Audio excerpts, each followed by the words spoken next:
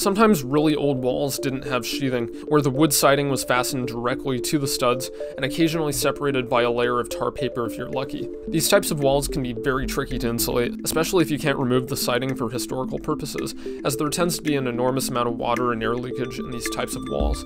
Remember, we don't want to insulate until we've controlled water and controlled air leakage, since insulating reduces the drying potential of the walls, meaning that they stay wetter for longer. So if we can't remove the siding, one option that we have is to provide a drainage plane and an air gap on the interior side behind the siding. Now, I'll say up front that this strategy is labor intensive and requires a great amount of workmanship and attention to detail. If this can't be guaranteed, don't bother insulating. So behind the existing siding or tar paper, we're installing a dimple mat. This dimple mat serves a few purposes. It serves as a drainage plane, a waterproofing layer, and an air gap behind the existing siding, as basically functioning as a rain screen for the existing siding. So any water that gets behind here will just drip down the dimple mat instead of ending up in the wall cavity and rotting it out if we insulate it. And then over the dimple mat, we want to install an air barrier membrane. In this horizontal wall detail, you can see that we have our air barrier here that's stapled to the studs and air sealed with a high quality air sealing tape like that. And that will prevent air leakage from the exterior getting into the stud cavities and potentially condensing on the back side of the drywall if we're in a more humid climate.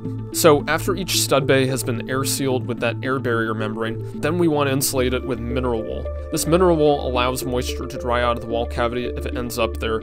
It's vapor permeable, it's moisture resistant, and it's not going to impact the moisture dynamics of the building as much as something like spray foam, as we're not encapsulating the studs in foam that could impact the wall's ability to dry out. Again, this is a very high-risk wall condition, and we need to make sure that we are providing an opportunity for water to dry out. Then we have a taped smart vapor retarder membrane here. The smart vapor retarder is serving as our interior air barrier and our vapor control layer, as we still need to prevent interior vapor from diffusing into the wall cavity and potentially condensing on the backside of the dimple mat in colder climates, as then we'll have liquid water inside the walls.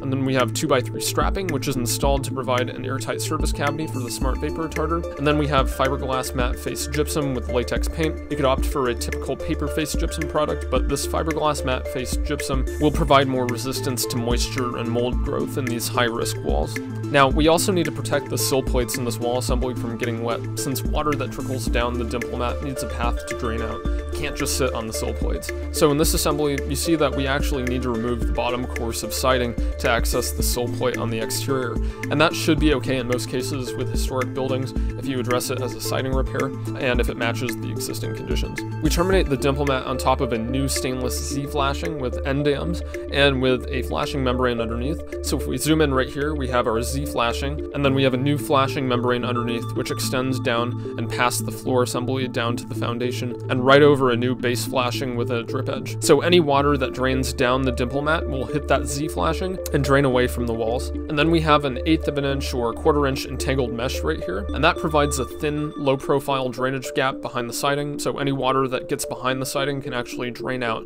and dry and not be held in tension. We don't need a big drainage space, but we need a little bit of a gap to provide that drainage. You could also use strips of a drainable self-adhered WRB like Hydrogap SA or Typar drainable peel and stick. Then if we zoom in here, you can see how the smart vapor retarder is air sealed and integrated into the new floor sheathing and taped and sealed at the bottom.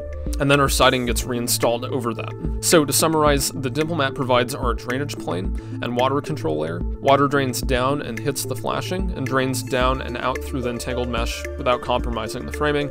And then we're air sealing with the air barrier membrane and the smart vapor retarder. You can find more details about this solution in my most recent book, A Guide to Moisture Management for Residential Remodels, where we discuss a wide range of solutions that work for a lot of different building conditions, including old walls like this, mass masonry, old basements, crawl spaces and slabs, roofs, windows, and much more. Links to the ebook will be in the description below.